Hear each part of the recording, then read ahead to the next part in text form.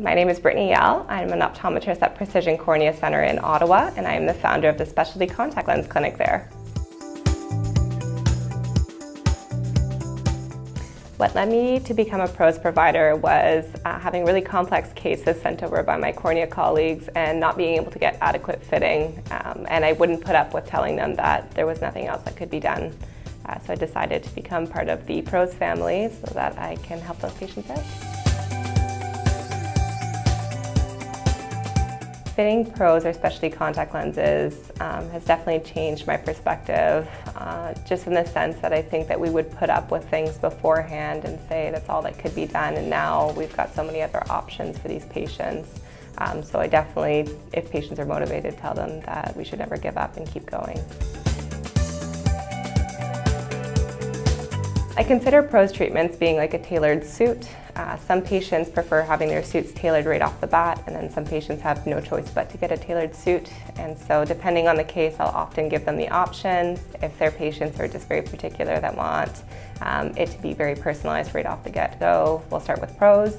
And then there are some patients that just don't have a choice because of what I need to go over.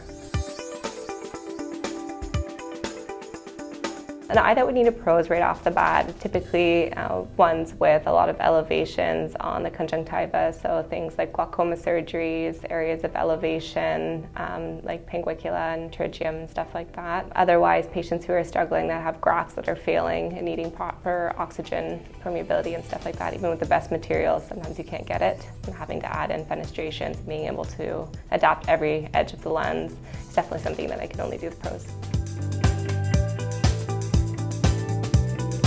For PROSE treatment, we're the only center that offers it for all provinces, so we're able to get patients all the way from the East Coast and all the way out west as well. So patients travel from quite far away, but most patients, I would say, are within a 12-hour drive of us. Favorite part of my job is definitely hearing patients tell me that they're able to do things that they weren't able to do before they came in. Patients being able to get their driver's license, being able to apply for certain jobs, people being able to become pilots when they weren't eligible beforehand.